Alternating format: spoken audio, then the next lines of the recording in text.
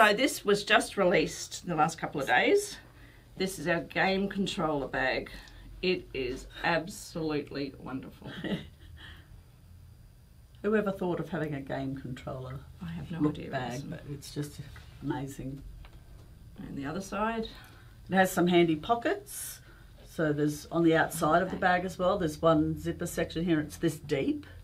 And there's another one on the front, so I'll actually. put that on the table and we can have a look at it. Do you want to open it up, Alison? There's another one on the front, under the flap here.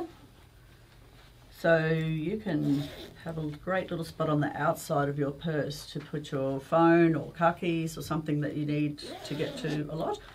What have you got in here? A game controller, Alison. And cord. So it's fully lined. Yeah. No raw seams. So we're actually using it for what we've called it for, but you could call it, Yeah, you could use it for anything. It's an absolutely wonderful bag. And I think Alyssa did a great job picking the fabric for this. Didn't she? It just I love these bright suits colours. The theme. We've used a bit of our PU faux leather. Yeah, that really adds dimension to it, doesn't It it? looks metallic, so, and there's great embroidery. So did you have you said that there's nine blocks? You have to sew There's 9 six blocks. you sew 9 blocks to construct the bag. There's 6 different blocks, and 3 of them you use twice. sew twice. So this one here on the front of the bag is repeated on the back. Yep.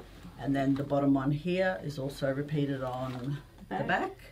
And then this side panel. You make 2 of them for each side. Make 2 of those. And I love how we've got the strap down there. Keeps it out of this seam up here. Sometimes it can get a bit thick and everything trying to put something in there. And just the way the embroidery just gives it dimension. Yep.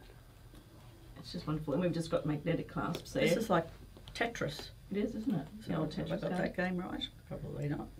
Yep, so that's really good. So that can be made in a 6x10 and a 7x12. So this one was made in a 6x10. So we're also saying it's not for beginner sewers. Intermediate. Although if you're a beginner, you can give it a go. But our recommendation is to be of an intermediate level. And it'd be any level machine embroiderer. That's right. Because all the blocks are just applique blocks. They're quite simple to make in the hoop.